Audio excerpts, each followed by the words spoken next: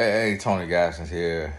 I was filming this video already, and I had an alarm set because I'm putting some more water in my pool. I had an alarm set, and it went off and cut my video off. And I hate having to try to edit or piece together videos, so I just had to start all over.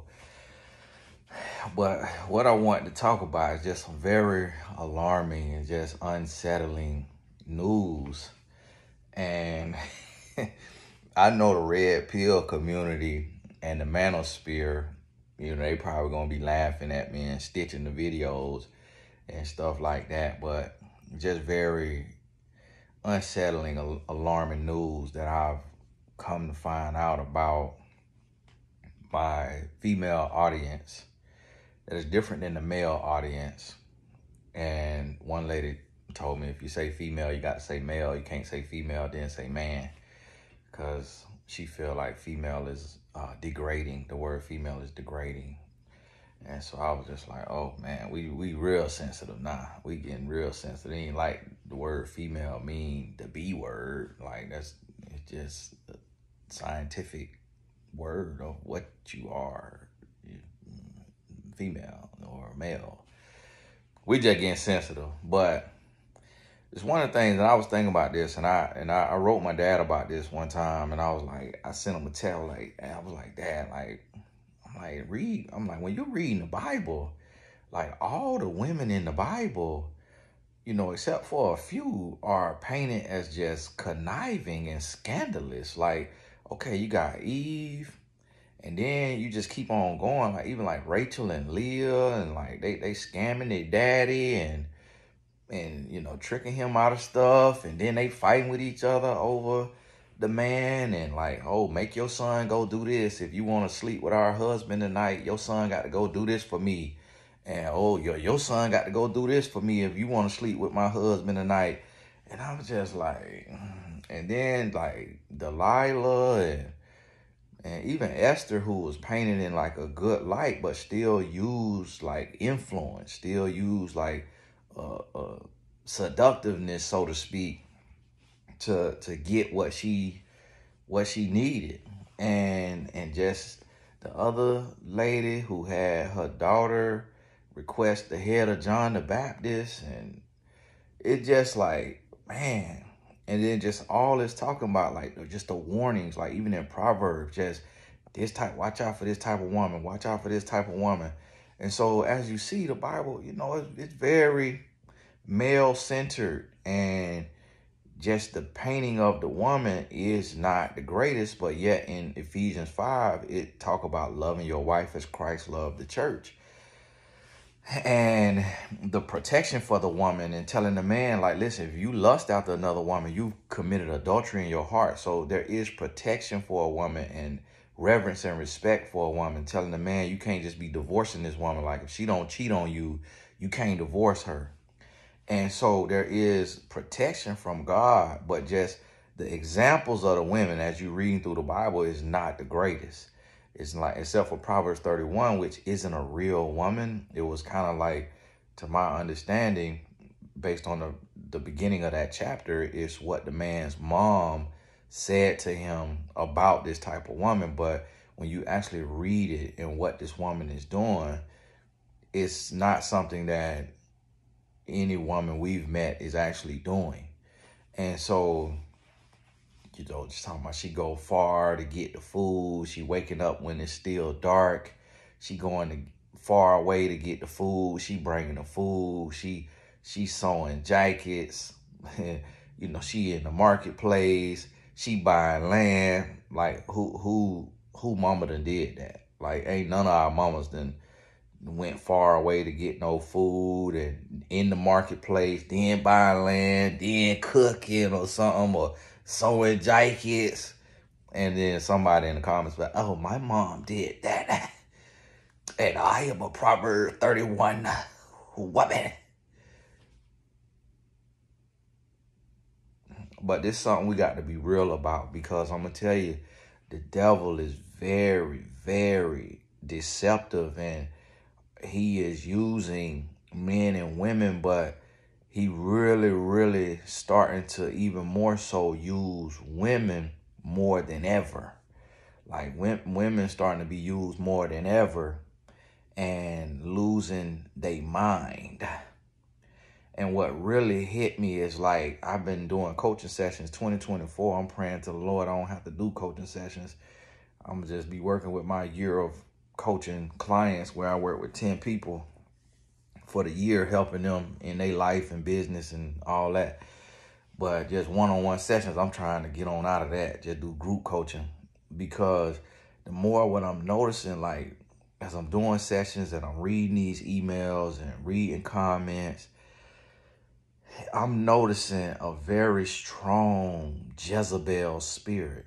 It's a strong Jezebel spirit. You know, me being a married man, I have to cut off connection to me because I'm married. So I could be really approached and kind of stalked and kind of followed by Jezebel spirits. But what I'm noticing is so many women of all ages, of all races, of all looks, shapes, colors, religions are watching my videos, but not actually growing, like not actually listening, not actually changing. And that shows me the presence of a demonic spirit amongst many women. And I'll be honest with you, men actually listen better. And I believe that's why men make such great soldiers in the army, and why men build houses based on a blueprint. Men follow instructions, and why men put together the cabinets and the beds and all of this based on them instructions in that little white pamphlet, because men are creatures of habit. So I'm working with young men who are 18 to 22 years old, and I'm saying, hey, abstain from sex, abstain from masturbation. And the first time I say that, they don't really listen. And sometimes on the second time, they don't listen. Third time, they don't listen. But then around the fourth, fifth, sixth time, they actually start to listen. And they start to come to me and they start to like tell me, hey, man, me and such got a bet. Like, see who could go the longest without watching porn. Like, see who could go the longest without masturbation. Like, they really start to listen, and then their life start to get better. Like, they start to ball out in their game. They start scoring more points. They start getting more wins. And they're like, hey, man, hey, TG, man, this worked, man. You was right. Like, this focus, like, when you go online and you look online, I want you to search NoFap, F-A-P. And you're going to see all these men talking about semen retention. Guess what? You don't see a single movement from women talking about orgasm retention or whatever it is, egg retention, in the sense of like not having orgasms, not masturbating. And that's what these men talking about. They talking about no masturbation, no sex, no release, like just channeling that sexual energy into something positive, into something different, into something more productive. But then on the same time, you see a lot of women that is promoting touching yourself. And when you really think about it, there's no benefits to that. You feeding lust, you feeding a sexual desire, which has nothing to do with the grand scheme of life. It has nothing to do with reproduction. It has nothing to do with success. It has nothing to do with getting better. It's literally a drug. It's an addiction. That's why I made that video slamming men who watch porn and telling men, if you watching porn with a man and a woman, you are into men, because you should not be sitting there looking at another man's penis and enjoying that. And then men getting mad because I called it out. And I'm telling you, yeah, you into men, because the way the eyes work with the brain, the ears work with the brain, your brain don't know the difference. If you sitting there and you in a state of lust and you touching yourself while you looking at a man sleep with this other woman, then guys talking about, oh, it's women on women too. Yeah, that's what you say for the comments, but that ain't all you watching. You know you watching a man getting that pound town. And so you starting to get attracted to men. You starting to get turned on to men. And see, this just logical sense. This just logical. This just understanding the mind and how the mind works. Like if I sit and I stare at something every day, if I look at this set of golf clubs every day, I'm gonna start to want to go golf.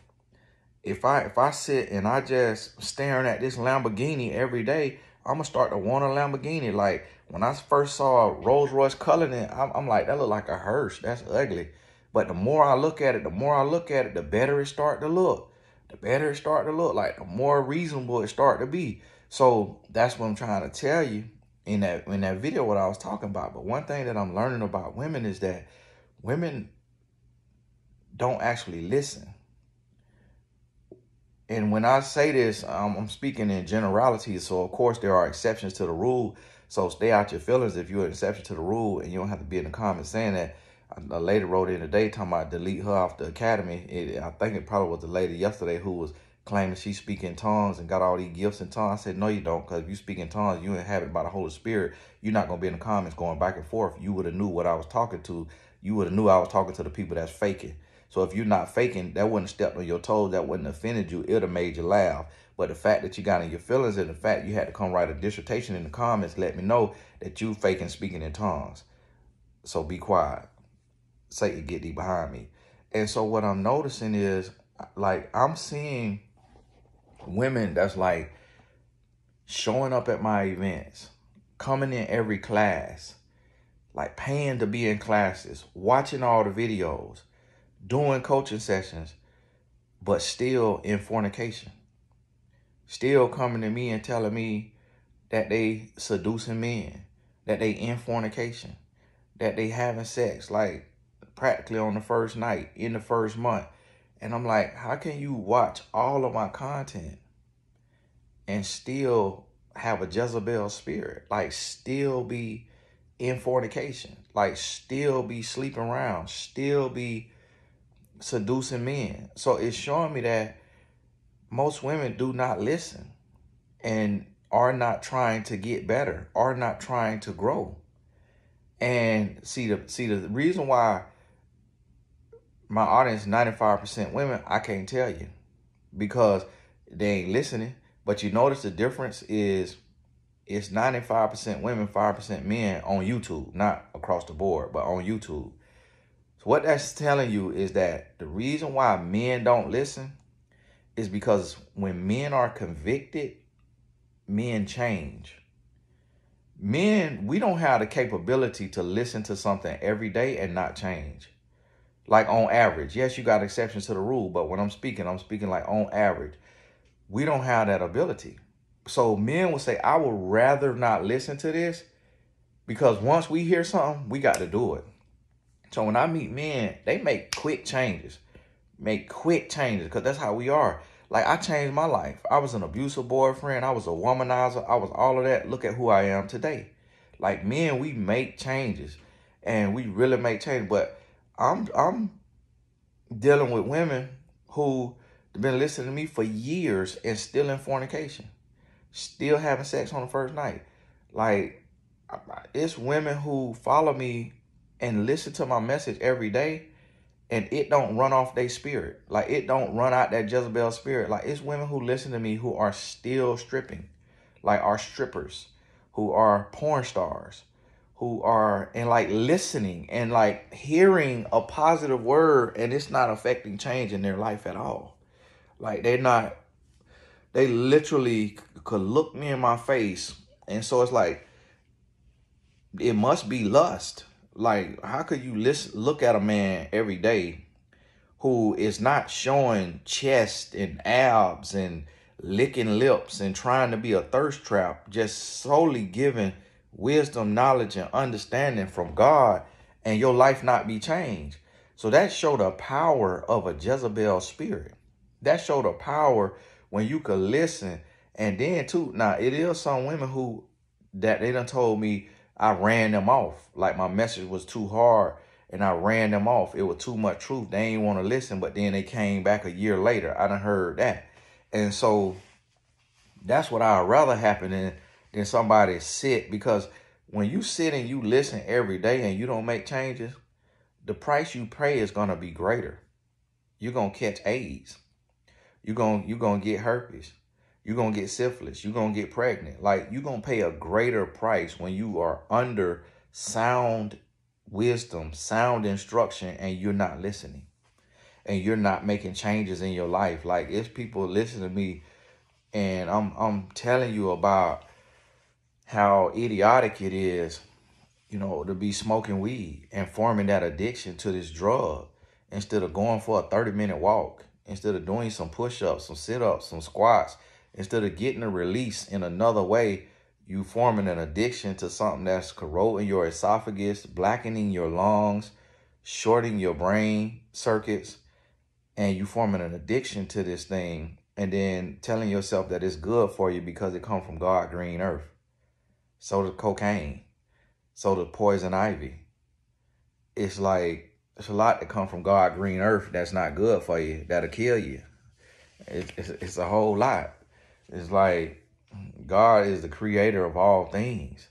But as you see in the world, not all things are good. It's animals and insects and snakes that will kill you with one bite, with one little strike. You will be dead. God created that too. So it's like, if you're going to be here, you got to be seeking change. You got to be seeking change and to grow, because you can't just, and I'm going to tell you, if you here and you not listening, don't waste my time hiring me for no session, because that's an hour that I can't get back. That's an hour from my family I can't get back. So don't hire me for no session if you're not trying to change your life, if you're not trying to be better, if you're not trying to grow. And don't be in the comments either. Just sit and listen till your heart ready to change. Don't say nothing. Don't book no session. Don't do nothing till your heart is ready to change. And that's very, very disheartening. It's like, man, I'm like, Lord, I'm sitting up here talking to, I'm blue in the face. So what the Lord is telling me is, Tony, you're going to have to go harder. You're going to have to go harder. You're going to have to stop. You're going to have to stop placating. You're going to have to stop mincing words. You're going to have to be willing to get canceled in order to call the devil out, in order to say what it really is. And so what I'm seeing right now is women are becoming worse than men. And the thing about our society is, whichever side that you calling out, the other side think you pandering to the other side. So it's going to be idiotic women who think me saying this is to pander to men and to get male followers. Stupidest thing in the world. Only opinion I'm worried about is God's. I did a video, and the video, I posted it earlier today as a short. I'm saying, for men, if your marriage is miserable, ask yourself these questions. Now, of course, those are the questions to first ask yourself as a man to see if you are the problem. It's common sense that if you ask yourself those questions and you don't do any of those things, and none of those things are contributing to you being unhappy in your marriage, then it's another issue. So you go from there. I would think that's common sense. It's a lot of men heard that, they thinking that that's the end all be all. They thinking that's the end of the conversation, when that's a 57-second clip out of an hour-long interview that we had on Them People podcast. And then the men was like, oh, I see so many men. This lady posted it yesterday on her Instagram. So many men was like, oh, just ask the lady, can you sleep with her, and stop capping or stop whatever. And I'm like, man, it's crazy that you can't even say something to hold men accountable without men thinking you trying to sleep with the woman that's interviewing you. And I'm like, have you seen my wife? Like, why would I want to sleep with another woman? Like, what can another woman do for me? If I want to sleep with somebody, I can sleep with my wife. It's like, I've been married 16 years. Like, I don't have to say stuff to get women. Like, have you not seen my brand? I have a brand. Like, I'm not finna say something to get a woman in bed and ruin my entire life. I'm raising 2 sons, like, over some vagina. But it just showed me how sensitive we are as a people, to where you can't even speak truth without somebody thinking you trying to placate or, something like that. So I'm going to tell you, If you on here, you need to listen and get your life together, because if you just on here wasting your time, just wasting time, you're going to pay a price. It's going to be a much greater price, and it's going to hurt you. Hey, listen to me now. Get your life together. God bless you. We'll talk soon.